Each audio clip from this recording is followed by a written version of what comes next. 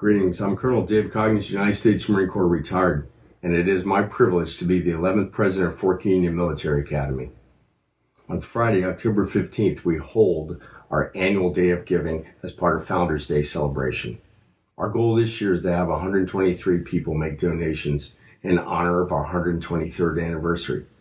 We're especially interested in gifts from those who have never before participated in our Day of Giving, as an anonymous supporter has pledged to match our donations dollar for dollar up to $5,000.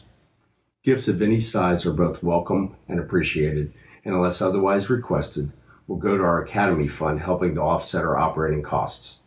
The financial support of our alumni, families, and friends makes it possible for us to continue our mission of educating, developing, and inspiring young men in this private college prep Christian military setting, and more importantly, guarantees the future of the Fort Union Military Academy. God bless you, and thank you for your support. Go FUMA!